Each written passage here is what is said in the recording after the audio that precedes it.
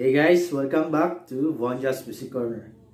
Pag-aaralan naman natin ngayon ang Basic Minor Chords. Pero bago yan, subscribe po muna tayo sa Vonjoss Music Corner and click the notification bell button para mapanood nyo po yung ibang guitar tutorial ko.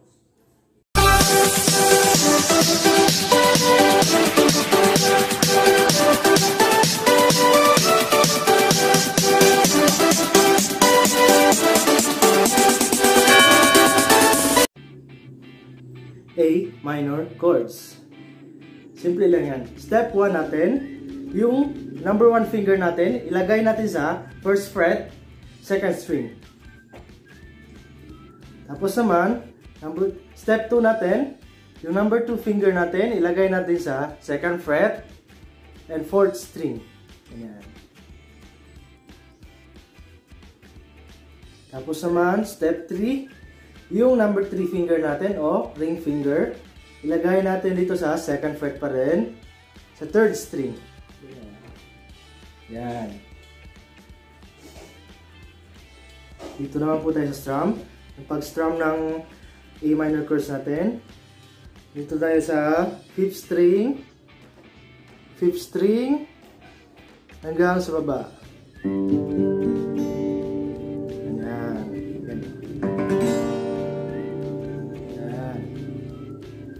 Dito naman po tayo sa B minor chords.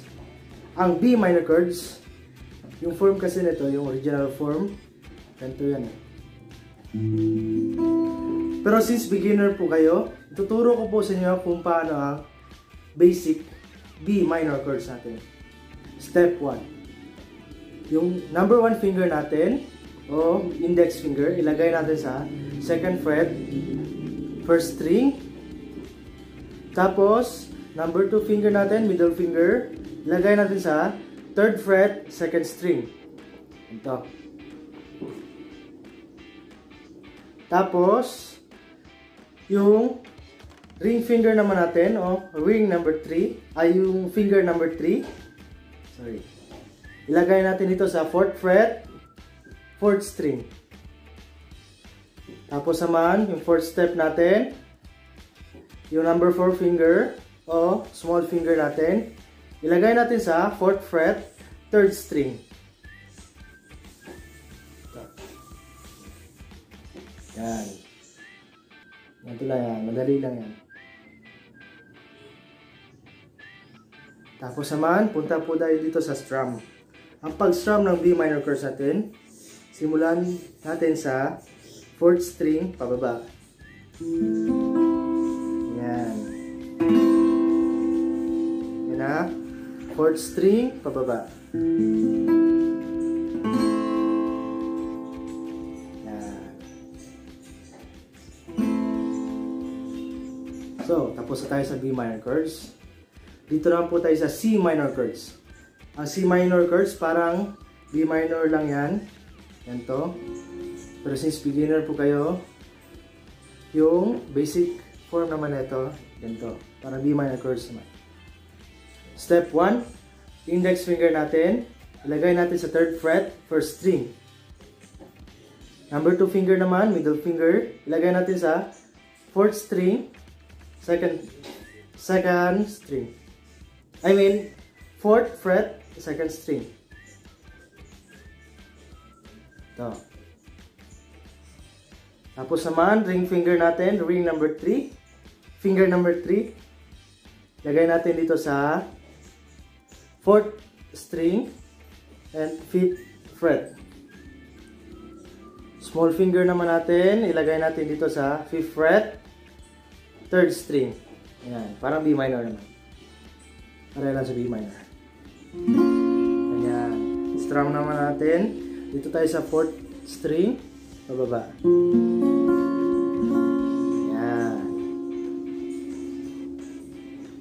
Dito naman tayo sa D minor chords. Okay, kapawisan na. D minor chords. Step 1. Index finger natin, ilagay natin sa first fret, first string. Yan. Number 2 finger, ilagay natin dito sa third string, 2nd fret. Ito. Tapos, huling step natin, ring finger, ilagay natin dito sa 3rd fret, 2nd string. Ganyan. Okay. Tapos naman strum na ito, dito tayo sa 4th string pababa. Ganyan. Ganyan ang D minor chords. Punta naman po tayo dito sa E minor chords. Ang E minor chords natin ang pinakamadali. Ganito lang kasi yan eh. First step, index finger, ilagay natin dito 2nd fret, 5th string. Ganyan. Tapos yung number 2 finger natin, o middle finger, ilagay na sa 2nd fret, 4th string. Ganito. Yan. Ganyan na lang. Tapos yung strum natin, dito tayo sa pinakaibabaw. 6th string, low E string, low E string, hanggang sa high E string. Ganyan ang E minor chords natin. Okay. Punta naman po tayo dito sa F minor chords. Medyo mahirap-hirap to. Ganito kasi yung original form ng F minor chords. Pero since beginner po tayo, kahanapan po natin yung madali. Yung F minor chords natin, ito. Yung thumb natin, ilagay natin dito again sa likod para silbing suporta, para maipit ko ng maayos yung string.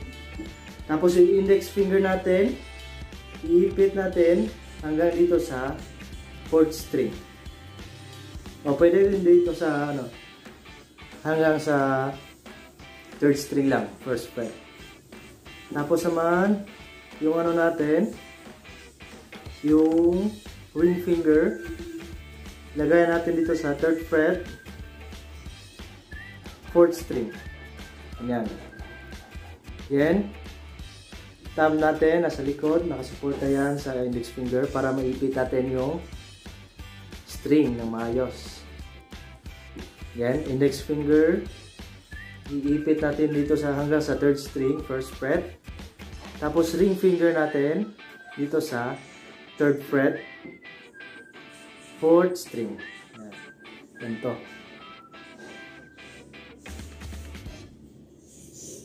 Tapos strum naman natin dito tayo sa 4th string pababa.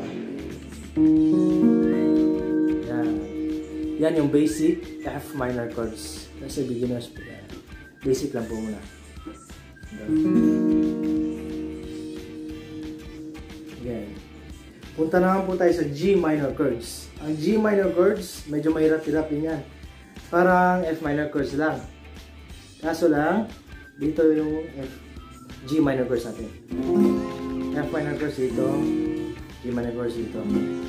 Pero beginners po tayo eh. Nahihirapan po tayo ng ganitong form, yung original form.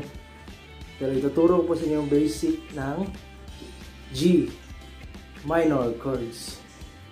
So again, thumb natin ulit dito sa likod ng neck ng fretboard. Tapos ipit natin yung index finger natin dito sa 3rd fret hanggang yung ipit natin hanggang 3rd string hanggang 1st string. Tapos naman ring finger natin, ilagay natin dito sa 5th fret, 4th string. Ito. Parang F minor lang yan. Tapos naman yung strum natin, 4th string again, pababa. Yan. Ganyan ang G minor chords. Ayan po, sabay-sabay po natin practicein yung mga tinuro ko sa inyo mga basic minor chords.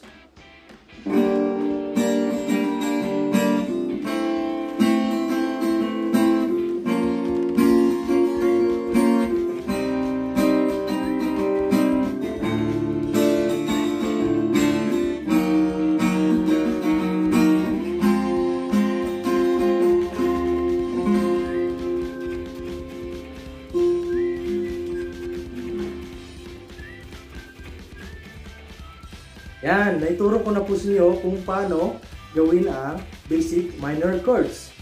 Sa susunod po na video ko po, ituturo ko po sa inyo yung mga sharp basic major chords. Konting advice lang po. Kung gusto po maging isang ganap na gitarista, natural po yung simula sa sakit po yung mga daliri natin. Pero maybe mga 3 weeks yata, masasanay din po tayo. All you have to do is keep practicing to be the best. For more videos po, just visit Vonjoss Music Corner and subscribe. Tapos po, click po natin yung notification bell button para po mapanood nyo po yung mga ibang guitar tutorial ko po. Tapos po kung may mga suggestion po kayo, mga tanong po, just comment down below. Yan po, thank you for watching. Goodbye.